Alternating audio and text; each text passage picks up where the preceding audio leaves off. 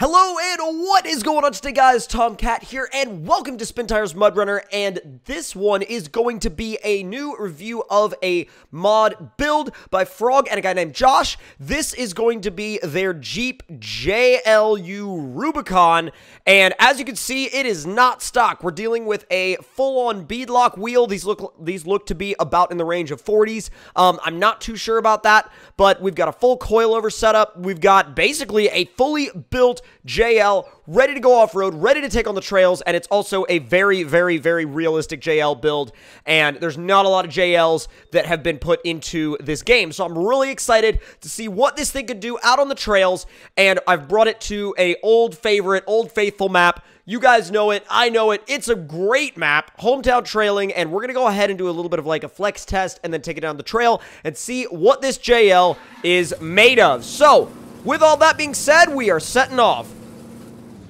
Oh, crap. I almost forgot. We're going to shut this thing off, actually, and run through the upgrades and sort of run through the build, the current build and the current setup on this particular vehicle. So, with a garage being here, let's go ahead and uninstall everything. Like, when I say everything, we're uninstalling all the things. So, get everything off. Everything off. Okay.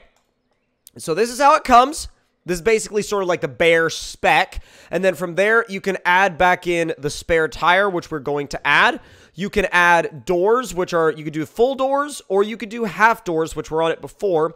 And I'm going to go ahead and show you guys how they all look. I mean, I like the full doors, but I also like the half doors. I think the half doors are a little bit more of an off-road looking setup, so that's definitely the one I'm going to be going with. And then roof-wise, I mean, you can do the roof. That's up to you. That's up to whether or not you want to do that. I'm actually probably going to leave the roof off for this test. You also have the roof rack, which obviously requires the roof to be installed, which you guys saw earlier, and of course the spare in the back. But when it comes to Jeeps, I am a big fan of open-top Jeeps, so this is how I'm going to run this JL.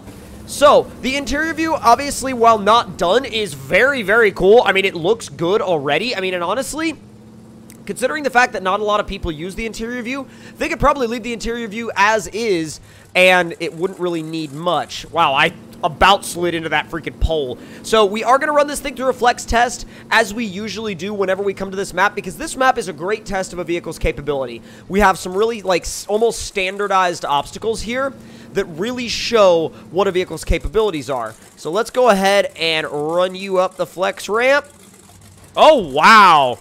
Stuffing tire on the passenger side. That's awesome. That is seriously a good bit of flex. That's awesome, and I love it. All right, let's... Oh, that is so sick. Dude, that is so sick. Oh my god, I love that. I don't know about y'all, but the JL, to me, is really, like... It really sort of picked up where the JK left off, and almost improved upon everything that the JK sort of started. So, with that being said, it's time to run this thing down the trail, and I think it's going to do really, really, really, really well. And do I know if he's ever going to release this build? Like I said, I have absolutely no idea. That's up to Frog. I cannot answer that. That is up to Frog, and that is up to Josh. Holy crap, I'm just flooring it high through the mud. This thing gets it, dude. Absolute yeetage. Absolute full-on yeetage. Alright, let's see how this thing does. Through the frame twisters, throwing it in low 3, and crawling our way through. We do low 3, half throttle most of the time on stuff like this. The grip is awesome. There's really nothing, like, nothing at all that is really getting in the way of the grip. I mean, it is really, really sticky. Really sticky setup. Wow. God, the thing just walks, dude. Thing absolutely just walks through this stuff. And I'm not even being, like, too picky about my line, and it's still just walking. It is absolutely just, you know, like, oh yeah, we can do this, no worries. No worries, nothing at all, we're just gonna walk it. And I honestly, like, I think it's, it just walked right up that, like, rock wall. It's just like, oh yeah, we're just gonna walk right up that, like, no big deal. Like, okay. It didn't even scrape the tire carrier. There's almost nothing to worry about with this thing. It just goes. It just absolutely goes. Let's run it right up, like everything. Let's see if it could go right up this one. And with proper, oh my god. Oh my god! Very few vehicles can walk straight up that rock. There's very few that could do that, and that's properly good. Like, that's a really, really capable vehicle. And the fact that it's that capable is just like, holy crap. So good. Alright, throwing you in high. Let's go! Woo! Fifth, sixth. Oh, this is totally good. Oh, it made the whole thing. Full on jumping into the swamp. Floored it in high, and it keeps going. Oh, well, needed a little bit of modulation of the throttle there, but not a lot. The thing is still a monster. What? It's gonna do the whole course and just be like, nah, I don't care. Like, no worries, man. No worries at all. It had a little bit of a scrape there, but, I mean, you gotta expect that when it comes to the big tires. I mean, these big tire obstacles, like, the vehicles do sometimes behave a little bit weird, but it just absolutely just kills it. Walks it.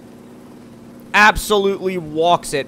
There's nothing on this map so far that has tripped this thing up. And that is insane because there's a lot of really crazy obstacles on this map. Like, a lot of the obstacles on this map are really good for testing overall vehicle capabilities. And this thing has pretty much cruised through everything with flying colors so far. Let's see how it does over the pipes.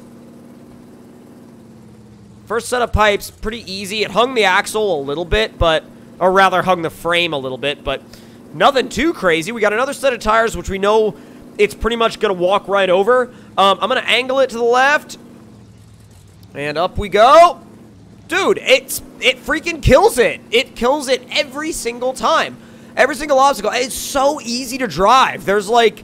I mean, I have not been picky about my line. This whole run, I have not been at all picky about my line. And it's like, okay, we're going to just go wherever you want. Like, no big deal. All right, we're going to run you up this one more time. Run it over the tires. Yes! Oh my god, this thing does not even care. And by the way, if you have anything that you would like me to do with this Jeep or that you would like to see with this Jeep, leave your thoughts, opinions, and ideas in the comment section down below. Up over this next set of tires. Let's go! Come on! Let's see, street jump. I'm going to go ahead and put it in high just a little bit early and then throw it in automatic so it'll hopefully shift up to 6th. Yep. Yep, get the street jump done. It's fast in automatic. It's a fast rig. Like, you get it up in 6th and it goes. It's faster than a lot of stuff. Whoa, you got to be careful on those big jumps, though. We almost, like, turned it over. Nearly. Not quite, but nearly turned it over. Even on the Rubicon run, it's not really having much trouble. I took kind of a strange line, and I don't want to mess myself up by continuing to take that strange line, but, you know, easy does it. There you go. Yeah, there you go. Easy, just easing it along, half throttle, nothing too crazy. It's really good if, like, you just maintain, like, a nice slow cruising pace through, like, the crawly stuff. It really does get through everything very, very nicely. I haven't driven a vehicle through here in a long time that gets through everything this well. It's got, like, the perfect size tire, the perfect wheelbase, the perfect amount of flex, the perfect amount of everything to just, like... be like, yeah, I'm just gonna go through and it's gonna be fine. Just fine. Alright, there we go. Yeah, dude, it just angles right through everything. Like, there's literally nothing that could stand in this Jeep's way. Nothing. Nothing at all. Okay. I will say, though, we have one more obstacle that could potentially stand in its way, and that's the stairs. As y'all know, the stairs tend to trip vehicles up, but this thing so far has not had any issues, or any real issues to speak of. Uh-oh. This is usually the one that gets vehicles. Doing a little bit of an angly boy.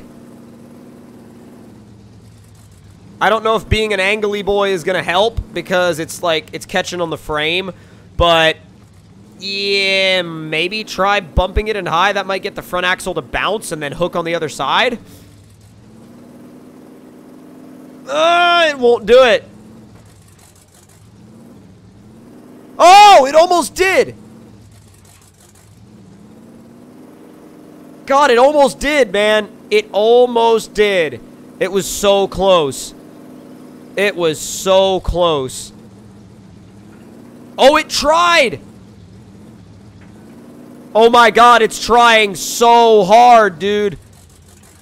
Oh my God, modulating the throttle in high is like the closest I've... Oh my God! Oh my God, that was almost it.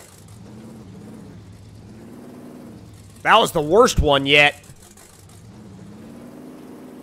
Yes! Yes! Woo! We got it! It took a few tries, but we got it. That's a really tricky obstacle for a lot of vehicles. And this thing just nailed it, man. You gotta angle it a little bit and just kind of bump it in high. But wow, that's a really, really good setup. I mean, I am very impressed. I am very impressed. And honestly, if this thing is ever like released, which I have no idea if it will be or not, but if it is, oh my God, this thing is sick. But big thanks to Frog for letting me check this thing out, and I'm mad props for the both of them for like, you know, the idea and developing it. But I hope you guys enjoyed this video. If you did, click that like button and let me know your thoughts and opinions in the comments below. And if you're new around here, hit that subscribe button and hit that notification bell. We post either 1 or 2 times a day, and I also stream Monday, Wednesday, and Friday, so make sure you turn those notifications on, and I'll see you guys next time. Talk to y'all later.